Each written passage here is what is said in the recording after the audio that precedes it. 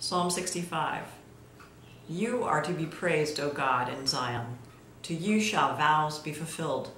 To you, the one who answers prayers, to you all flesh shall come. Our sins are stronger than we are, but you blot out our transgressions. Happy are they to whom you choose and draw you to your courts to dwell there. They will be satisfied by the beauty of your house, by the holiness of your temple. Awesome things will show us in your righteousness, O God of our salvation, O hope of all the ends of the earth and of the oceans far away. You make firm the mountains by your power. You are girded about with might. You still the roaring of the seas, the roaring of their waves, and the clamor of the peoples.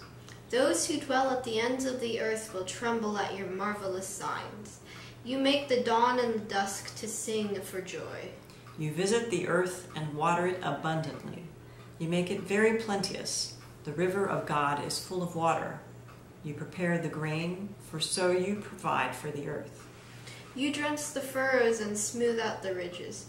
With heavy rain you soften the ground and bless its increase. You crown the year with your goodness, and your paths overflow with plenty. May the fields of the wilderness be rich for grazing, and the hills be clothed with joy. May the meadows cover themselves with flocks, and the valleys cloak themselves with grain.